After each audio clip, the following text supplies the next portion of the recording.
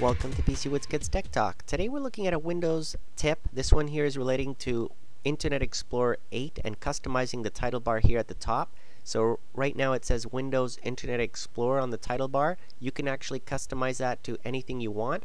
All we need to do is open up the registry editor. So type in regedit, one word, and hit enter on that search field. And then navigate to the H key current user. Then expand software, the folder there, and then go all the way down.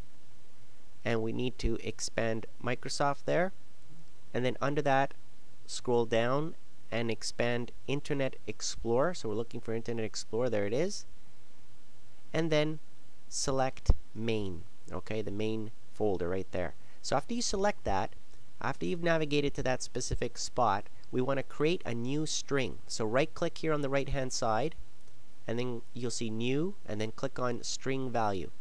Then after you click on string value, you want to type in correctly here window title, not Windows title, or not in lowercase. Make sure that you spell it exactly like I have here on the screen. Window title with a capital W, capital T, just like that.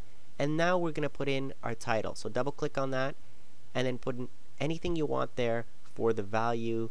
And I'm going to put in PC Woods Kids Tech Talk, of course, and press OK. Now we have a value there, and that's what's going to appear on the title bar. Quick, easy, there you go. It appeared at the top and replaced the default. Hope you enjoyed this video, and thank you for watching.